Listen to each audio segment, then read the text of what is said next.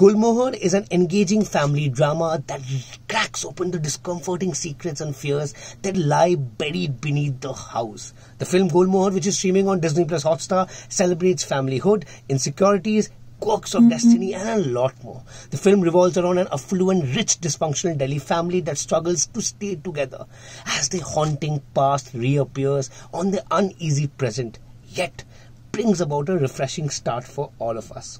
Plus, Gulmohar film boasts of an excellent star cast.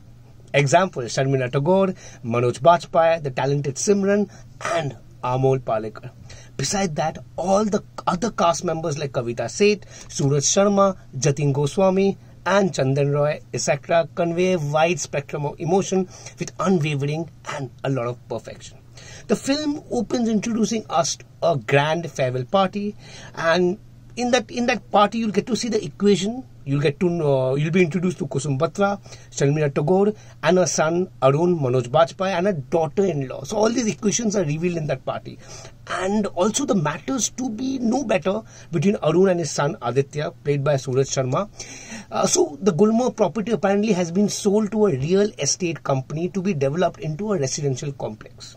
So before the packers and movers can get to work, Kusum, Sharmila Tagore, organizes a bash to commemorate the family's last night at the address.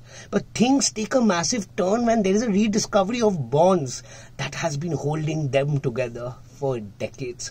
A family with secrets and insecurities. Admittedly, there are some plot elements, storylines which are not very relevant, seems to be quite wasted. With Sharmila Tagore returning to screen after more than a decade, Manoj Bajpayee and Simran Bagga's terrific chemistry and performance, I personally feel Gulmohar is a treat to watch. A good watch.